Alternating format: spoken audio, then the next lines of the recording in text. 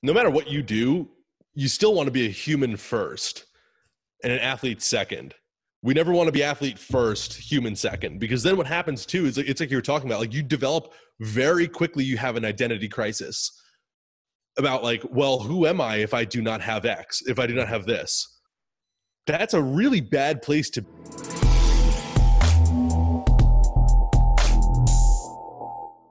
Welcome to the Upside Strength Podcast, your number one fitness and performance resource in Switzerland.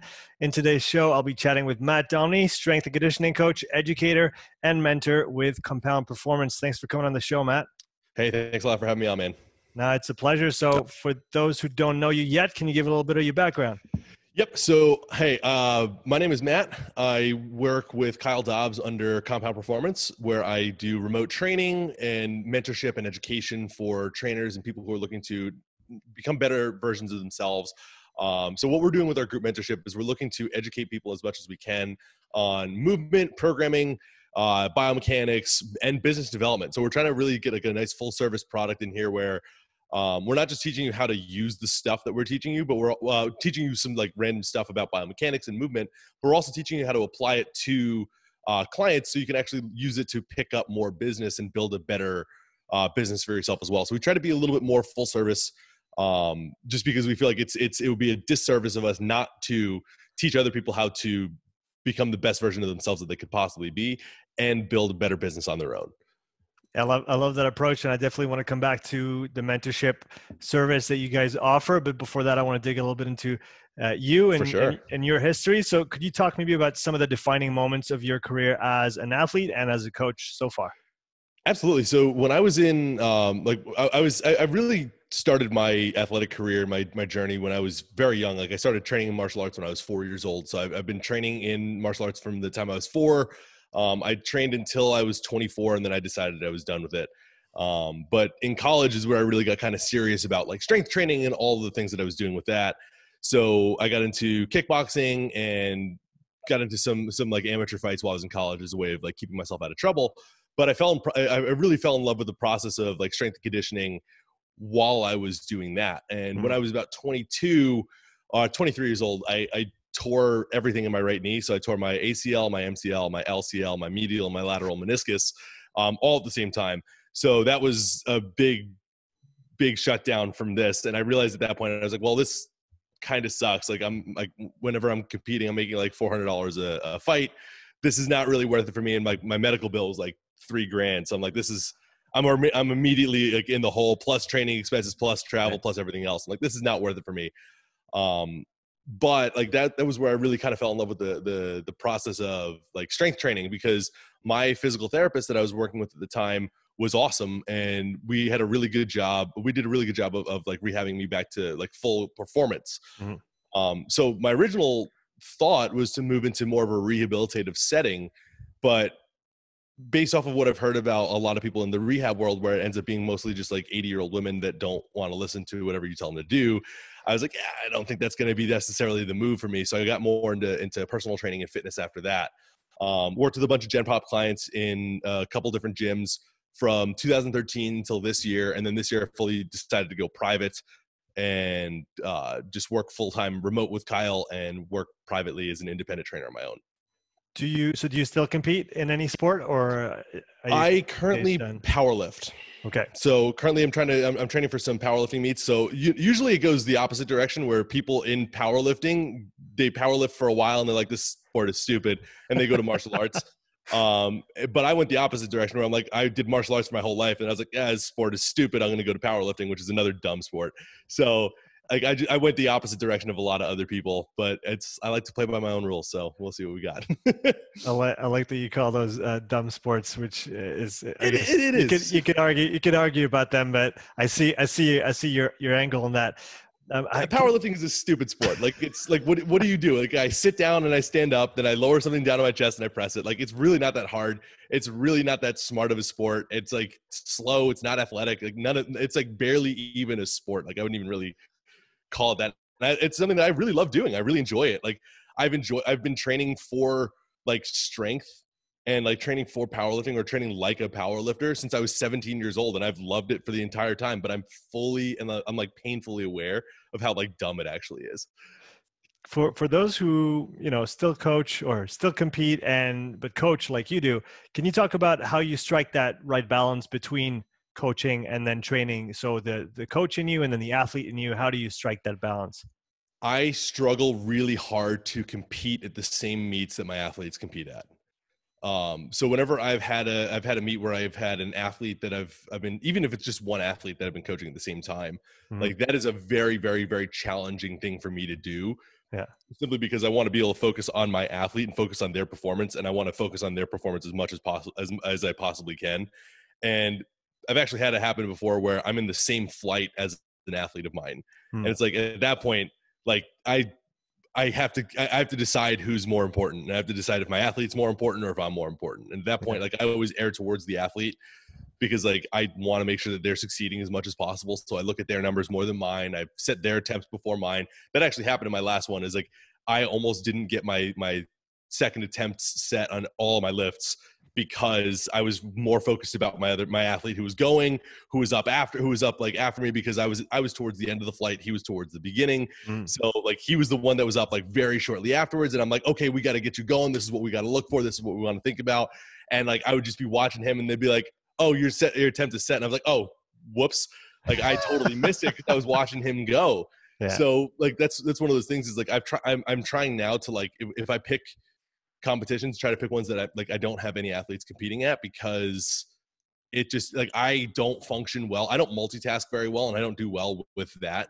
I don't know how it would be if I had a bunch of athletes in different flights. I would imagine that would be even worse, because if we have multiple platforms and there's people competing on both, like if I'm competing on one and they're competing on another platform at the same time, I would just be such an anxious wreck that I'd just probably be over at that person's time the entire time and just bomb out and miss every single attempt, because I wouldn't even be there. And like they'd call my name and they'd be like, well, no, I guess he's not here anymore.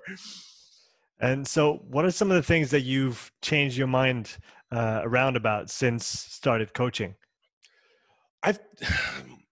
That's a good question. My mind has changed a lot about a lot of different things since the beginning of coaching. And I think that's one of those questions that like, it's going to make some people angry, because like there's a lot of stuff that I used to really believe in, but like now I'm looking at it, I'm like, I don't think any of this stuff really matters anymore. And it's like, I think that a lot of what people argue about on social media is just such small minutia that it's one of those things where it's like, it's maybe 5% of what you actually see in a training program, where it's like people are arguing about like respiration strategies, and we're arguing about like foam rolling and mobility and like all this sort of stuff. And it's like, yeah, none of that stuff actually even matters that much.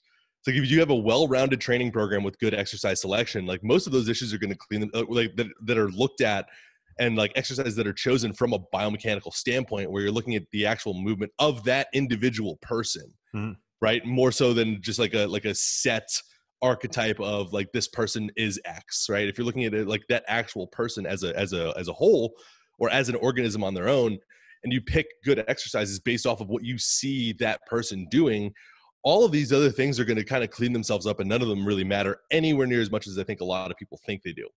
So that's one of the things that I've changed my mind on a lot, is like all the kind of fluff that everybody argues about on social media that probably doesn't really matter as long as your exercise selection is decent. Yeah, that makes sense. Kierwin Flat always says it's like shuffling chairs on the Titanic deck. Yeah. It's not going to change much at all. It doesn't change anything. Yeah, exactly. It doesn't really matter. It's like the ship is still going to sink. Like, right, you're still digging a hole, man. Yeah, exactly. That's obviously on the pessimist side of the analogy. So you mentioned biomechanics. So for those who are maybe not aware or as aware as you are, or some of your followers are, can you talk about biomechanics? What is it, and why is it so important in everything that you do? So the biomechanics that we're looking for, we're just looking to see how we can, quote unquote, like, and again, this is another thing that I kind of we'll end up kind of talking about with this too, is like movement idealism in biomechanics, where it's like people think that there's like the ideal movement and like the ideal technique, and that probably doesn't really even exist either, because there's such individual variability from rep to rep of something, even if it looks the same. Like if you're looking at like an EMG study of something, and again, like EMG just shows activation, doesn't show really much else. But like if we're looking at an EMG study of like somebody's quads and hamstrings and glutes during a squat, every rep is different, right? So that's one of those things where like technique is another thing. Like perfect technique is one of those things where it's like, I don't even know if that's a thing that even exists. But what we're looking at with this is what we're looking to do is we're looking to do and choose exercises that allow for as the greatest expression of range of motion that we can possibly allow for, right? So we're looking without any kind of change in the body. So what I mean by that is we're looking for things that are like optimal levels of shoulder extension without rotation through the thorax, or without depression in a rib cage, or without anything like any kind of compensation patterns in the other sections of the body that allow people to express max performance, right?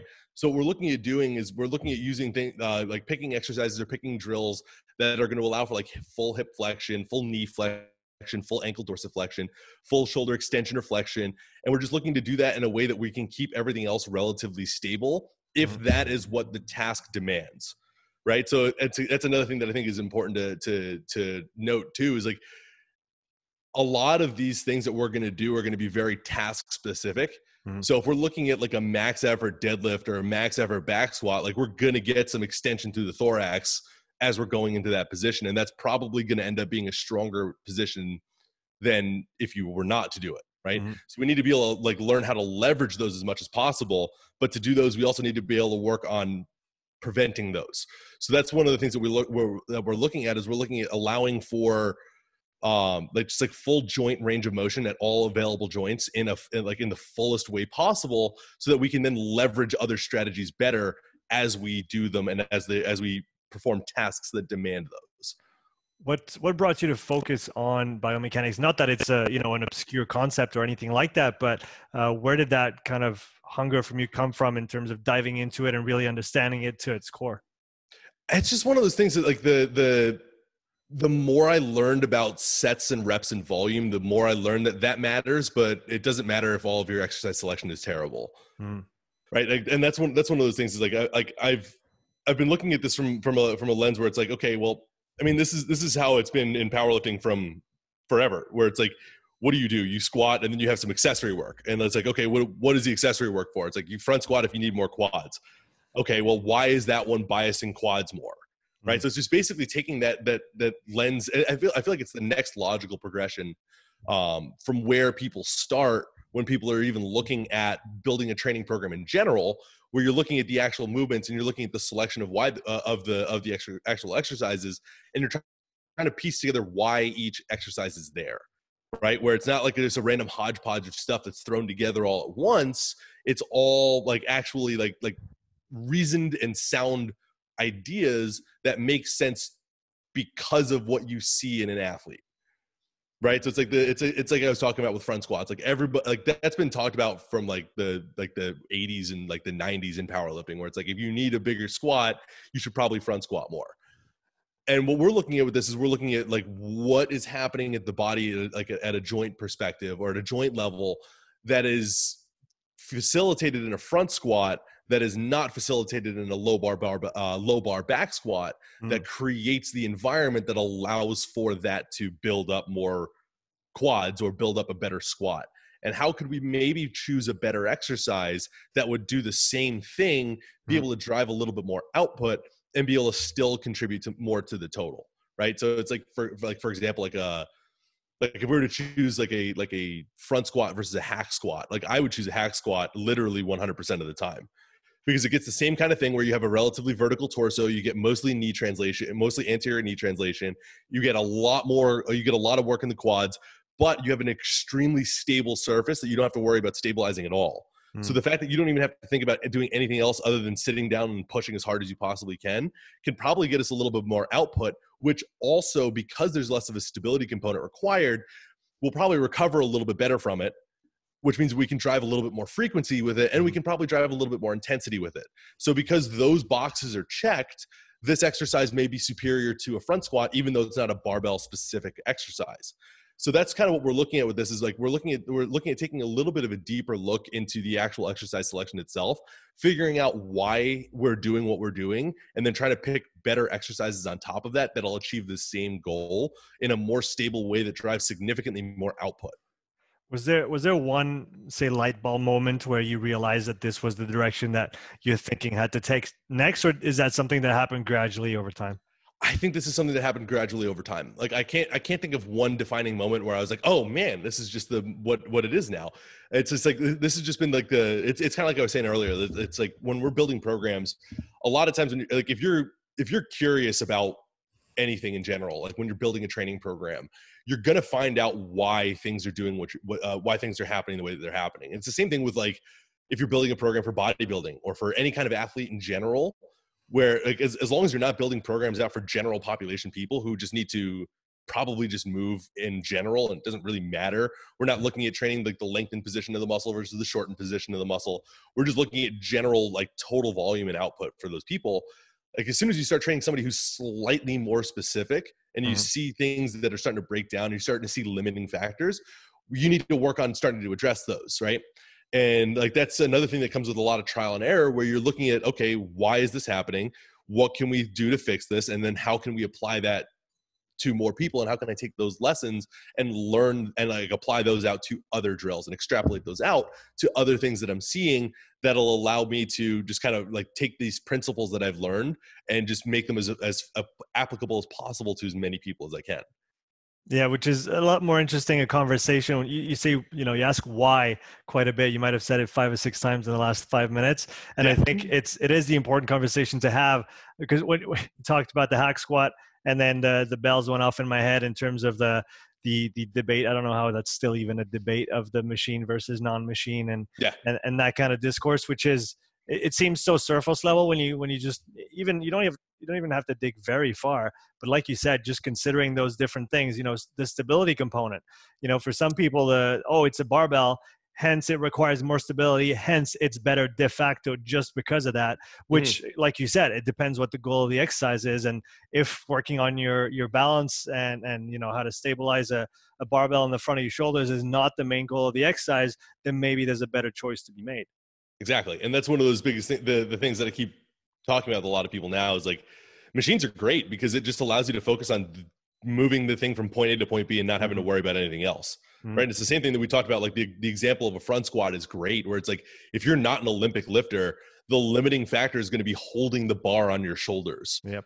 That's never going to be your legs. And it's like, if I care less about you being able to hold the bar in a good front rack position than you being able to drive significantly more total output with your quads, your hamstrings, and your glutes, that'll allow you to have a bigger squat down the line. And that's the things, like a lot of people will talk about about transference and like the transference to sport and it not being specific enough. And it's like, well, I don't really care.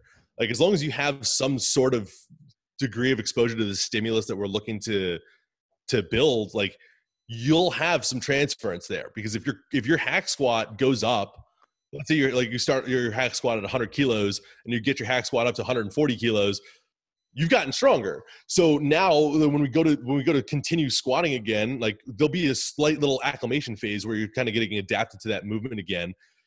But then you're going to be stronger than you were before because you now have more muscle on your quads. You're now stronger in that specific movement, and that'll probably have some indirect transference over to your regular squat. And that's one of those things that I look at when I'm building out a training program, depending on the phase of training that we're in, is that's going to determine the degree of specificity that we have in that training program, right? Where it's like, if I'm looking at like training like a power lifter, and again, this is the example that I'm always going to come back to because those are the athletes that I primarily deal with. Where if we're looking at training somebody who's powerlifting and they're like 20 plus weeks out from a meet, like specificity is going to be very low on the necessity scale. So they'll maybe have one specific exposure to that stimulus per week. So they'll maybe have a competition bench once a week, a competition squat once a week, and they might not even have a competition specific deadlift. They might have just something that they're going to be working on that's going to be more variability based. And variability based could just be working on their off stance or working on a trap bar or working on something else where they're still training the gross motor pattern, but we're training it in a way that's going to allow them to accumulate a little bit more volume and intensity. But with the squat and with the bench, what I want to have at least a little bit of specificity in there, so it's never becoming a novel stimulus again. So they're always kind of staying relatively adapted to it. So we can also see the realization of the gains that we're making in other areas earlier and sooner, right? And that's the thing that I want to look at, is I want to look at a blend between specificity and variability in all my training programs. Because if I'm training a powerlifter, like a lot of people will get like flack for having like what they would consider to be like a barbell fetish, where it's like, I think if you're a power lifter, like you need to have some sort of barbell specific movement in there, because like we still need to have that ability to adapt to skill and build tissue resilience in that movement as you're going through and getting stronger in your other exercises, right? So I think that's one of those things that a lot of people miss out on, is just having some general level of exposure to it. And even if it's like working up to a top set of 5 and then doing 2 down sets of 5 and then doing all of your other exercises afterwards, like you still have enough exposure to that stimulus that you can keep yourself, that you can keep the skill fresh, you can keep the neurological adaptations high, and you can still like progress that one, but it has so little volume and intensity on it that it's not going to detract from the rest of your training program. So I think that's one of those things that a lot of people will miss out on, is having a little bit more specificity in general with it in an off season, and just throwing everything out totally to work on all these other things. I think that, from my experience, is almost a little bit worse, because we need to have some level of specificity in there so we can keep some level of like some baseline level of adaptation to that stimulus. Yeah, it's almost like swinging the pendulum way too far, and then you have to go all the way back to your specific adaptations. Getting closer to competition is like it's like a runner, a marathoner being like, oh, I'm in the off season now. I'm only going to cycle. I'm only going to get on the bike.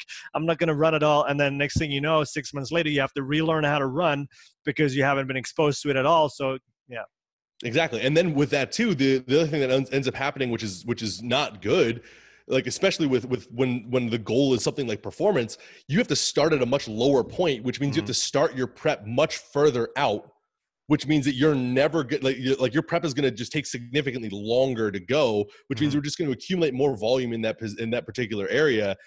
Where if we have a little bit more specific things that we're doing beforehand, you can switch in and get yourself into a prep at a much shorter notice. Same thing for a runner, right? Like if you're not running again, it's like you said, you have to totally relearn how to run. Basically, like you have to like readapt yourself on how to run again, and you're going to feel like you don't know how you're doing anything at all, even though your cardiovascular base is probably going to be better. Your perfusion is probably going to be better, and you're probably going to be a little bit more efficient at like shuttling out metabolic waste processes. Like you're still going to have to relearn the technique of running again.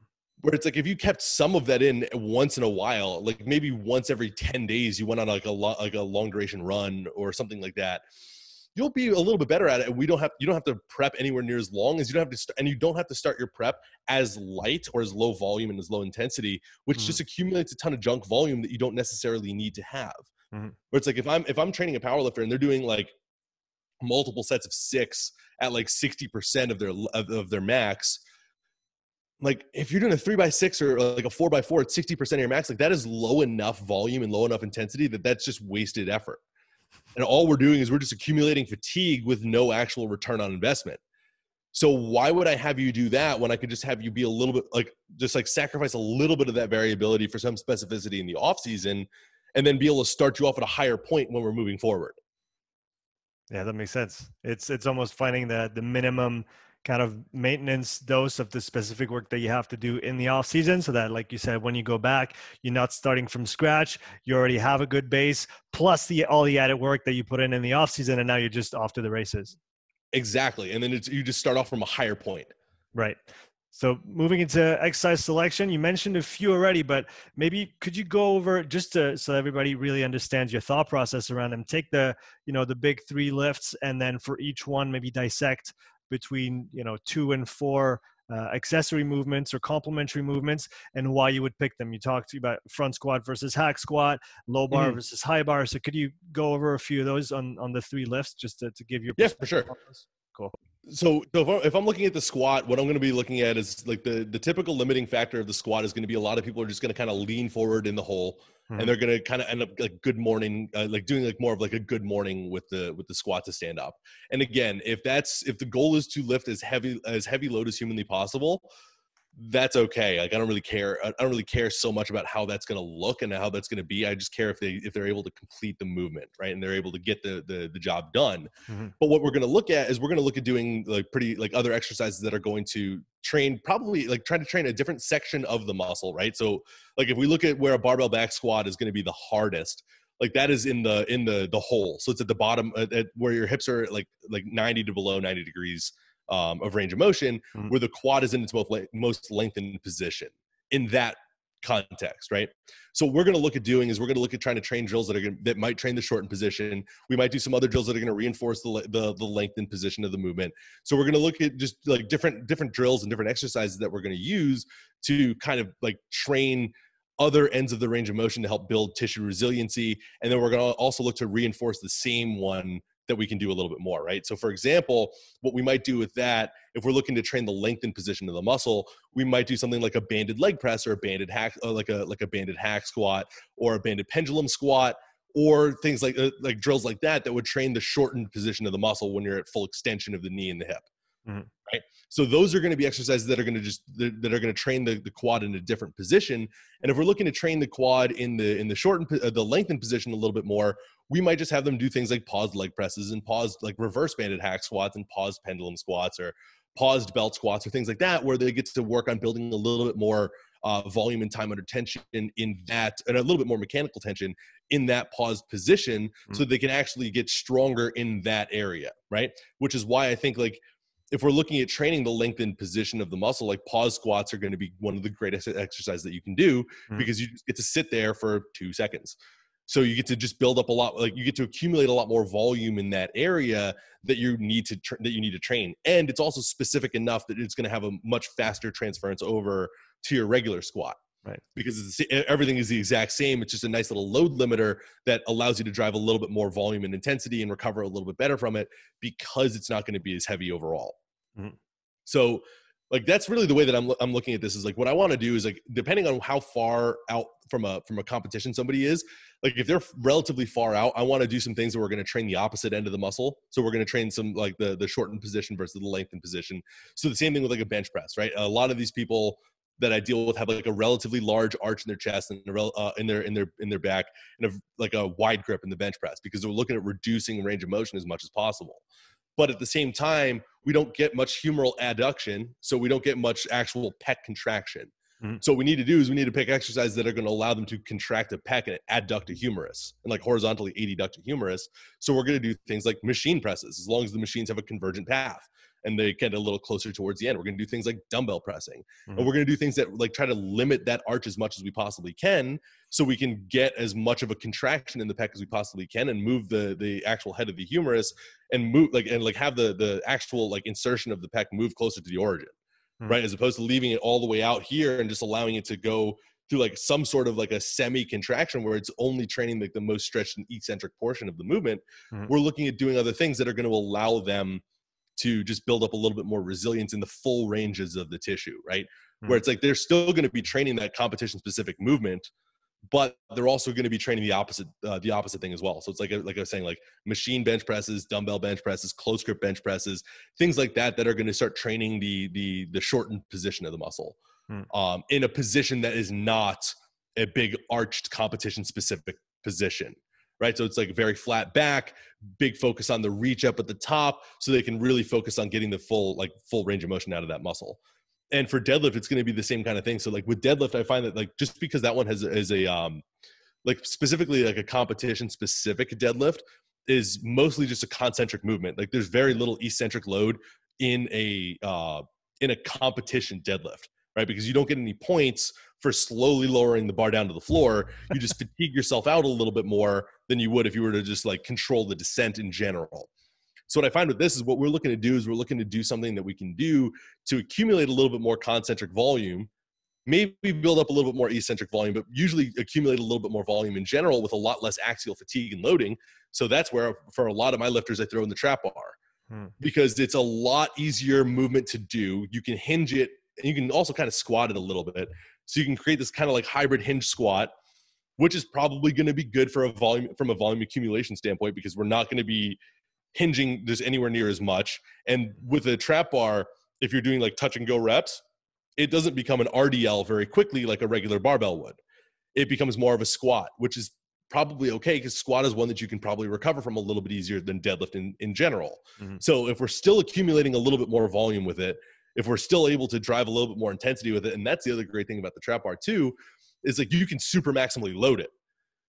So like for example, like I trained a lifter who like has his best deadlift right now is about 260 kilos, and he's pulled 305 for 5 on the trap bar. Like he pulled, so like, what are you gonna say? He pulled 115% of his max for a set of 5. Yeah. Like that's overload. Yeah, that's exactly. You talk about overload, like 115% for reps is pretty freaking solid. And then when you go to lift, when you go to train anything that's going to be lighter than that, it's not like it feels heavier because it's a barbell. Like the load is the load. So it doesn't feel like it's going to still feel relatively heavy. But when you go to your max on like a straight bar, it's not going to feel anywhere near as heavy as long as we have some degree of specificity to kind of like get you back into setting up and doing everything in the right position. So like that's where I'm looking at with this is like I'm looking at like drills that are going to allow people to accumulate a lot more volume at a higher intensity with like equal or greater output than their competition specific movements that'll allow us to just have a bit more of a like an either a direct or indirect transference over to their competition specific movement. So again, if I'm talking about like a squat, that's going to be something like a leg press, a hack squat, or like pause squats or something like that, like depending on what the person, like the athlete actually needs. Where if it's a bench press, what I'm going to look at is I'm going to look at doing some like machine chest pressing where we're working on the shortened position, close grip bench pressing where we're increasing the range of motion and we're actually getting a little bit more shoulder extension and shoulder flexion and adduction towards the top of the range of motion, or just things like that are going to allow us to be in a slightly different position. And with those two, we're looking at not arching the back as much as possible. We're looking at just trying to keep everything as flat and as straight as we possibly can so we can work the opposite end of the spectrum as much as we possibly can. And with deadlifts, it's going to be whatever we can do to accumulate a little bit more volume with less fatigue. So that's going to be like a trap bar deadlift for a conventional deadlifter, maybe even a conventional deadlift for a sumo deadlifter or something like that we're going to be able to just get a little bit more work done without having to worry about the recovery demands. And like another one that's great for both sumo and conventional deadlifts is the RDL. Like I think the RDL is one of the most underrated exercises that exists. And like it's very highly rated to begin with, but I think it's very underrated still because it's just such a good exercise for people to do.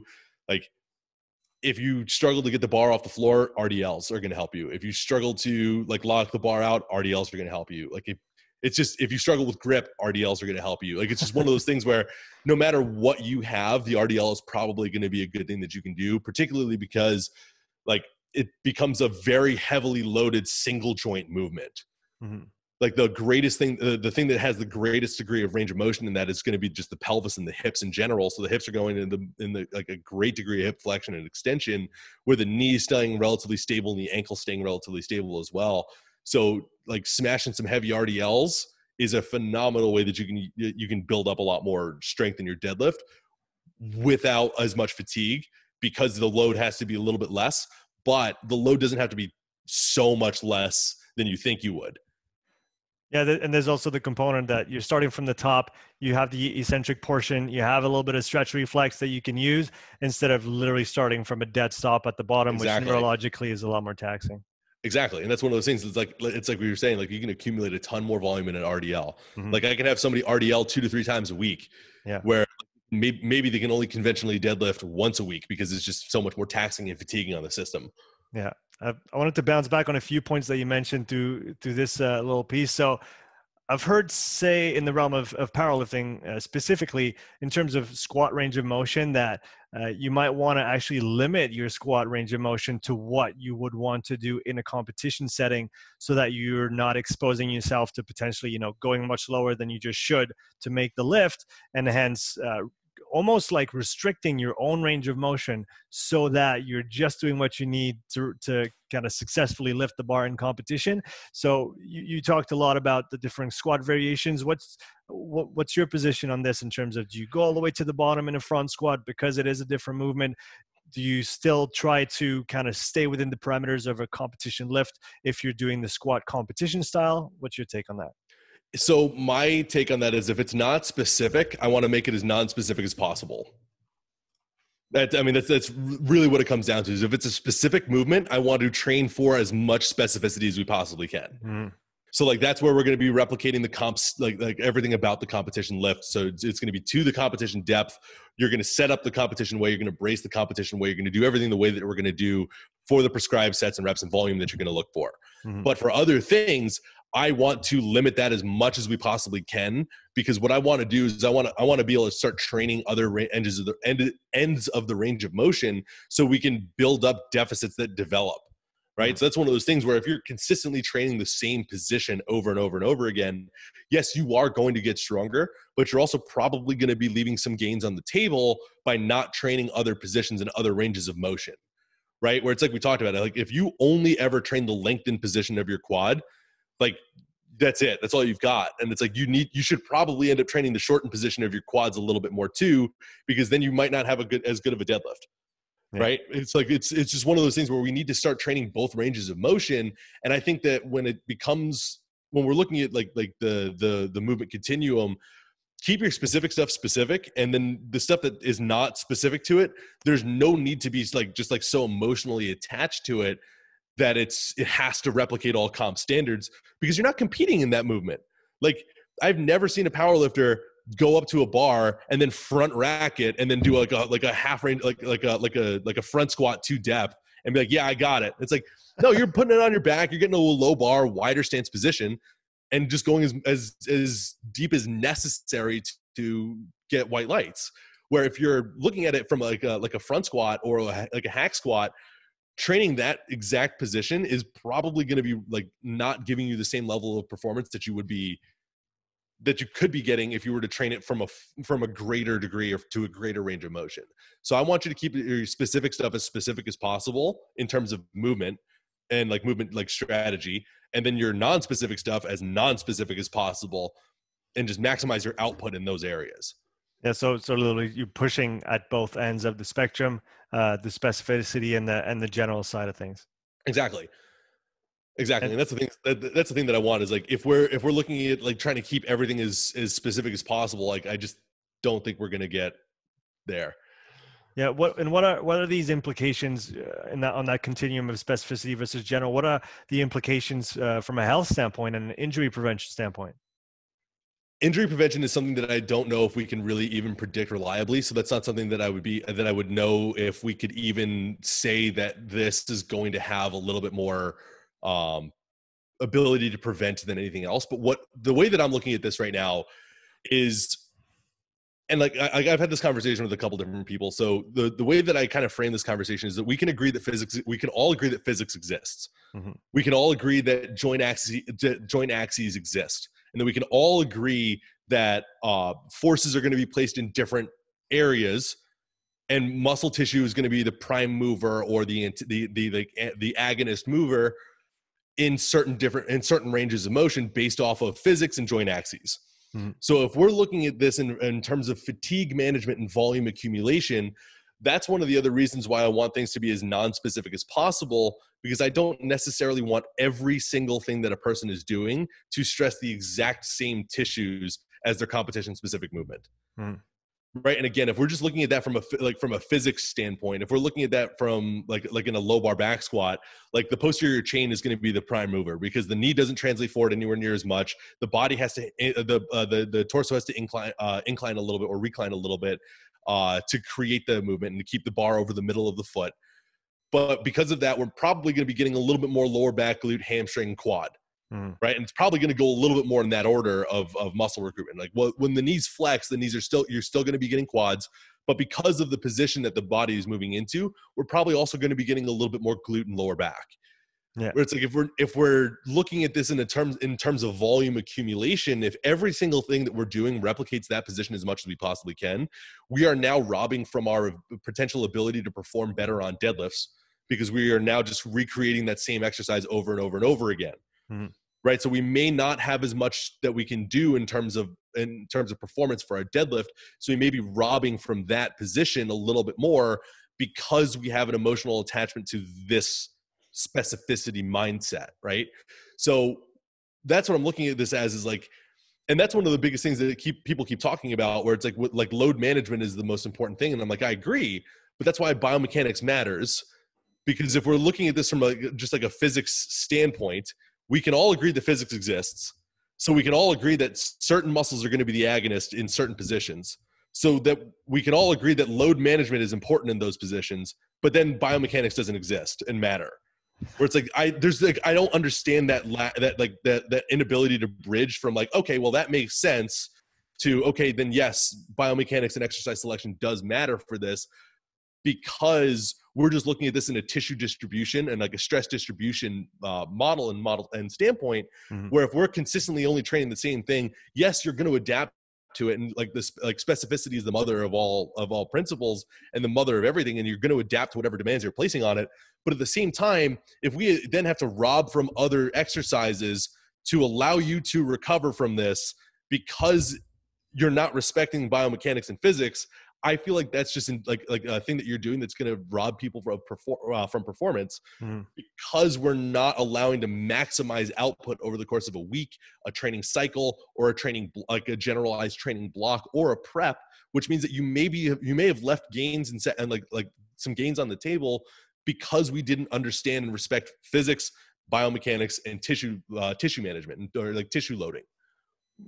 Something that's maybe less talked about, but in the same realm of accessory exercise selection, let's say on those big three movements. Can you talk about the mental components of, you were talking about the trap bar, for example, where you go super maximal compared to your conventional deadlift, and simply having different goals to aim towards versus just having the three big lifts that you're going to do in competition, and having kind of other things to chase along the way so you don't mentally kind of tire yourself out just going after the same thing all the time. So that's one of the things that like I deal with. Like powerlifters burn out quickly, and that's one of the reasons why people go to like other sports. And like I was saying in the very beginning, where like usually it goes powerlifting and then martial arts. It's because it's something that the tangible, there's no end point to martial arts, where it's like your skill is going to continuously adapt, and you're going to refine that over time as you're going through. And then you're going to get to compete and test that against people, but you get to test that against people. Whereas like in powerlifting, you get to test that in the same room as other people, right, on the same platform, but you're not testing it against them. And like, I don't care what people will say about it. It's like, yeah, no, I'm going against that guy. It's like, no, you're not. Like, you're going against yourself in the same room as that person in the same flight. Like there's not one thing about powerlifting that is like competitive against another person, where it's like this strategy is important. We need to figure out what we can do to place on the podium, but it's all an internal thing where you're trying to beat your own numbers. And that's where like the difference is with things like with powerlifting versus martial arts is like with powerlifting, you have to be a lot more intrinsically motivated. So that's one of those things where you have to be a very data-driven person that's going to look at it from a numerical standpoint and just be interested in the process of getting stronger, right? And that's the thing is like I think like the mental aspect of this is like you need to be able to remove yourself from it in general enough to be interested in the process, but not enough to kind of like burn yourself out. Because if you're sitting there, all you're doing is you're thinking about it, like you are not a well-rounded person. You're going to be boring and nobody's going to want to talk to you. And that might be fine because that may help like catapult you to like a higher level and a higher strata of your sport. But with this too, like I think the burnout is real because it becomes super boring to continuously only chase towards one thing. So I think that's one of those things where it's like, I don't even know if this is answering the question that you asked or not. But like, I think that's one of those things that we got to look at. We got to look at what we can do to kind of give lifters like what more things to do outside of the gym, because that's where I find that most of these people end up even burning out in general, is they just don't have enough stuff to do outside. So it's literally all they think about and it's all they do. And like, that's not a good thing to be the only thing that you think about, unless you're like one of the top 10 or like have a legitimate shot at being like one of the best in the world. Yeah, and even then, if you think about a longevity perspective, you know, if you want to do more than win 1 year or win 2 years, if you want to really be there for the long run, you need strategies in place, like you said, outside of the gym, around what you do in the gym to get stronger, in order to keep it going. So that and we know that within the competition realm, within the training for a sport realm, everything's not always going to go great. You might get injured. You might have, issues in the gym of you have kind of a month or two where things don't go the way you want them to go, for example. And then what are you left to rely on? If you don't have anything outside the gym, you might get depressed from just having a bad session in the gym. And that's going to go against what you're talking about is, being able to focus on the right things and move forward in time in a positive way. Yeah. And that's what I think a lot of people miss out on is like, no matter what you do, you still want to be a human first and an athlete second. We never want to be athlete first, human second, because then what happens too is it's like you were talking about, like you develop very quickly, you have an identity crisis. about like, well, who am I if I do not have X, if I do not have this? That's a really bad place to be. And it's like, yes, you need to be able to get into that mindset every once in a while, but you probably shouldn't live there. Because what if like something like, what if you were walking across the street and you get hit by a car and you're paralyzed now? It's like, oh, well, my whole life revolved around powerlifting. Now I have literally nothing. Mm-hmm. It's all over for me. Like that, and that's the thing is like there needs to be other things that you are interested in outside of this that'll allow you to have some kind of something that you can do to bounce back. Because like, and this is one of the things that Kyle and I talk about in our in the mentorship a lot is like, we get a lot of people who, when we send out our initial questionnaire, it's like, okay, cool. What do you do for fun? Like, well, I lift weights for fun. It's like, okay, so you teach people how to lift weights all day. You spend your time in a gym, and then you go to another gym to lift weights. And that's it.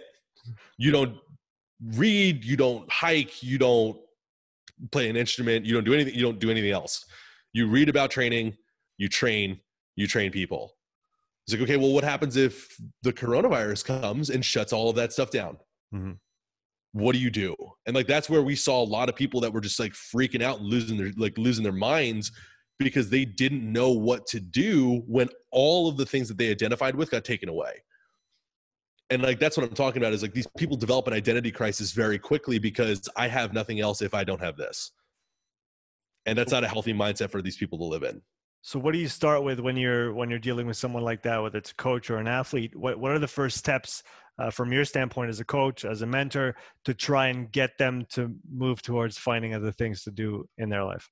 So that's one of the things that like I talk about with all my weekly check-ins is just like, how is everything else outside of the gym? Like, tell me about, like, I ask in my check-in, my weekly questionnaire check-in for all my remote clients, I ask them one question every single week, which is about like, tell me about something you did this week outside of the gym. And I want them to like really kind of get into detail about that. And if they don't do anything, like if they say that nothing happened, I'm going to ask them about that one specifically. I'm going to say, okay, well, why didn't you do anything outside of the gym this week? Well, it was like, it's all you did. So you went and you worked at the gym, you trained, and then you went home and just shut down. It's like, what did you do? Like, did you do anything fun this week? And like, that's the biggest thing that I try to do with these people is like impart the purpose of having things outside of that. And like, we're working with my clients or working with anybody in the mentorship is like having like the ability to create something tangible that's outside of that. Because like, this is one of those things that like I talk about with people all the time is like, we exist in such a small niche that nobody else cares about besides us. Nobody in the world, like nobody else cares about it. It's like how many times have you gone to like a family gathering and you'd be like, hey mom, I hit a new squat PR. And she's like, oh, that's great, honey. Like she doesn't know what it means. And she doesn't know, like, she doesn't care. She doesn't know why it's important to you. It doesn't make any sense. So that's one of those things that I'm looking at is like, we still need you to be able to fit in with normal humans. So we still need you to do other things that'll allow you to fit in with normal humans, which is why I always ask this, because it's one of those things where if you don't have that, if something like COVID happens and everything gets shut down, a lot of these people become very depressed very quickly because they've got nothing else. Mm-hmm. And that's not cool. And like, that's not the purpose of getting into the gym or training in general. It's like, it's meant to enhance your life, not become your life. Yeah. It reminds me of when I was in the army here. I did the kind of the long service here in Switzerland. So I was in for about a year and a half, and I'd be there from, Sunday evening until Saturday morning when they released us. And so I would spend virtually, 36 hours at home each week. And it was on the weekend. So I'd go out with my friends, and all I had in my head was this little microcosm of the army that I was evolving in, or had evolved in for, months on end. And I had nothing to talk about. And I must have been the most boring person at that time, because all I could think about was the things that we were doing or that I was interested in, which were all related to the environment that I was in 24/7. But like you said, outside of this, people didn't really care, or they just didn't know how to relate because it's not the same world. Because it's not the same world. And that's the thing. Like, what I don't want people to take from this is like, it's still an important thing to be able to get yourself to, right? Where it's like, but we need to, it's just the same, like I'm talking about with like movement variability. We need like human variability to be able to not only focus on this one thing. Right. And that's what I'm kind of talking about is like for you, when you were in the army, when you're there, that is the number one priority, and that's what you need to be focusing on. Mm-hmm. And that's it. And like, you need to be talking about it. You need to be living it. You need to live and breathe it, because that's where you are. But then when you get out of that area, we also need to have the ability to be well-rounded enough that you can then kind of transition back into normal people. Because at the end of the day, like, it's like you said, you were there for a year and a half. Like, imagine if like that was all you did for the year. Like, how was it like transitioning out for you? Oh, I actually left the country for about a year and a half. Right. I didn't even want to be here anymore. And I actually packed a bag and left to Australia for 6 months. And then I went to Canada, which is where I met my wife afterwards. But I just didn't want to be here. So it was actually a pretty, tough transition coming out of it. And I don't know if that was just a result of me being young and, me needing to see something different. But I definitely do think that those 500 days in the Army didn't help in that transition process back to civil life. Yeah, it just burns people out. And it just like, you lose a lot of what makes you be able to connect to normal people. Mm-hmm. And like, that's the thing, is like, if you don't have that, you have to do something where you compensate, like what you did, where you leave the country for a while and you get out of it. And it's like, that's what happens with powerlifters, where like the burnt out powerlifter goes into something like martial arts, because it's so different. Mm-hmm. They now have something else that they can talk about. Where it's like, if you were just able to do something like that in between, and you were able to focus on other things like in the middle of it, and not just exist in that small little microcosm, you might not have to worry about that anywhere near as much, because you have other things that you can fall back on when things go poorly. Yeah. I wanted to talk a little bit more about the mentorship that you guys offer. So you said it's primarily directed to coaches. And so in that realm, can you talk, so you talked about the weekly check-ins and everything you tried to provide. So can you go a little bit more at length on what that entails? So there's no weekly check-ins in the mentorship. I do want to just clarify that one time, just because those are for my athletes in general. Yes. So the group mentorship, what Kyle and I are doing with the mentorship, this is Kyle's brainchild. This is one of the things that he's wanted to do for a very long time. Is like, when Kyle started Compound Performance, he started this as an individual mentorship kind of thing, where he was like taking individual clients only and working with individual clients on how to build a better business for themselves. But one of the things that he talked about he ended up talking about is like, it's not a very time efficient thing for him to do, because he would be spending like 25 hours a week on Zoom calls with random people. And it's like, that's a lot of Zoom calls a week, especially when all of them are unique people and individual people. That is a whole lot. So what he looked at doing when he launched the group mentorship originally, is looking at how he can take those exact things that he's doing with the people that he was working with, standardize them into something that we can do to apply to every single person, and then put it out in a way that we can teach as many people and reach as many people as possible in a shorter period of time. So what we have with the group mentorship is we have a 10-week curriculum. We've just actually pared it down. We've done a lot of reworking on this year. We've now released 2 different new curriculums, where the second one that we're going to do is going to be a little bit different again. That is looking at it's looking at like tangible things that you can do that give you a step-by-step process on how to build the best business that you can possibly build. So we cover everything from marketing yourself to like on social media, to building out training programs, to building out Excel templates that you can use to train your people, to programming and periodization, to service models, to intakes, consultations, assessments. We cover literally every single thing that you can possibly do. We do personality assessments, strengths and weaknesses assessments, organizational consulting. So people will get things like the Eisenhower matrix, so they can decide what's important and urgent, what's not important but urgent, what's not important and not urgent, and they can like qualify everything that they're doing to streamline their own process in a way that'll allow them to just build up the most efficient and effective business that they can possibly build.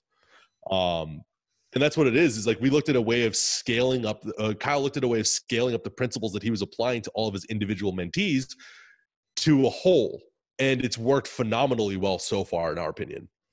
Well, that's fantastic. I'll make sure to drop the link in the podcast description for those who are interested in that. So circling back to you, I have a few rapid fire questions to finish the interview, Matt. So what are you currently fascinated about in this field of strength and conditioning? It's biomechanics still. It's gonna be one of those things that you can like. You can never learn enough about it, and you can never learn. Like you can probably. The human body is so complex, you'll probably never fully understand it. So it's one of those things that's a constant pursuit for me because I think it's just fascinating. What do you wish to see more in the strength and conditioning field at this point in time? Mental variability. So the ability of people to not just come on and talk about the exact same, come on podcasts and talk about the exact same thing over and over and over again, or just like repeat the same thing live in the same little echo chamber that they live in and talk to people about all the time. Do you have any strategies that you use personally to not kind of stay in that one lane all the time? Yeah, I only post about fitness stuff on my Instagram, and I don't talk about it with anybody else at all. So like my Instagram is literally purely fitness related content. I post none of my personal life stuff, and then I have all my friends that I talked about like regular like human things with. Do you make a point of not broaching any of those topics with the other people in your life? I try not to. Like if people ask me things about it, then I'm going to talk about it. But like it's a very rare conversation to happen. And usually when it does, like I'll finish the conversation, I'll just be like, oh, that was exhausting. Like you can drag fitness stuff out of me once in a while, but like I don't like it. I like that. I like that the mental variability answer. What have been some of your, or who have been some of your biggest influences so far? Biggest influences on me as a person. Like I work with the strength athlete. So my current coach is Hani from the Strength Athlete. Yeah. He's been a huge influence on me for just in terms of like programming and like programming and periodization. Mm-hmm. Kyle Dobbs, obviously my business partner in terms of business development. People like Pat Davidson have been a huge influence on me as well. Just in terms of like the way that he looks at building out a training model or training program or like a training like periodization. And people like Chasm Hansen for biomechanics have been another big influence on me as well. Mm-hmm. If you had to recommend one book for coaches to check out that they've probably never heard about, what would it be? Don't read a coaching book. I do not read any fitness books at all. I like, that's one of those things that I'm talking about with like the mental variability. Like I only read like historical fiction or like books that are unrelated to coaching and training, because like, if you look at the underlying principles of all of these, like they all end up like teaching similar lessons. Right. So like what I do is I read like fictional books because they have different, they've interesting and different ways of tackling the same issues that a lot of these self-help books will tackle, but they tackle it in a way that force you to have an imagination and think about things, right? And create like the scene and create the outline of it in your head and create what these characters are looking like, as opposed to some guy writing a self-help book just saying, I'm better than you because I did this.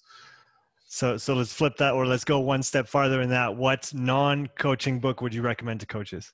So I currently am reading a book by Haruki Murakami, and all Haruki Murakami books are about like the human journey to like self-acceptance, which is they're really cool. So the one that I'm reading right now is called The Wind Up Bird Chronicle, and so far the protagonist in this has spent about like 200 pages at the bottom of a well, just like sitting in the bottom. Like he climbed into the bottom of a well on his own. It's pitch dark, and he's just sitting there thinking about everything in his life.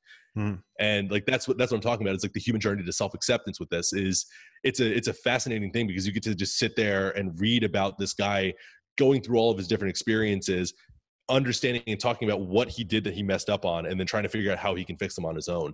But it's the same kind of thing that I was talking about earlier, where it paints and builds an actual picture for you as a person that you have to think about and create in your own head. So it allows you to be a little bit more creative in your problem solving, because it doesn't just say, here's a step-by-step formulaic answer on how to fix your life. You actually have to think about things and learn for yourself and like do some critical thinking. Is that something that you guys talk about in the mentorship in terms of reflecting on yourself and what you do and how you see things? Maybe put them down on paper. I don't know how you guys do that. Yep, we absolutely do a personal strengths and weaknesses assessment. And the hardest thing that we can get people to do is talk about their personal strengths. What are your personal strengths? My personal strengths is like I have a good personality, and I can mesh with a lot of different people. And I've never met a stranger, so it's really easy for me to talk to a lot of different people and broach a lot of niches and realms with this, so I can talk to a lot of different people. And one of my other personal strengths is just I just care a lot about what I'm doing and the people that I'm working with. So what I've always tried to do with all of my clients is that particular client is the most important person to me at that particular time. right? So if they're talking to me about whatever it is they're talking to me about, that is the most important thing that I'm going to do at that particular moment in time. So I want to let that reflect in whatever my interaction is with that person. Matt, it's been an absolute pleasure talking with you today. For people who don't follow you yet, where can they find you on social? So you can find me at Matt Domney on social media. And Sean, I really appreciate you having me on. Thanks a lot. This has been great. No, it was great. I'll drop all the links that we mentioned in the podcast description, and I wish you a good day, buddy. Thank you. You too, man. All right. Take care.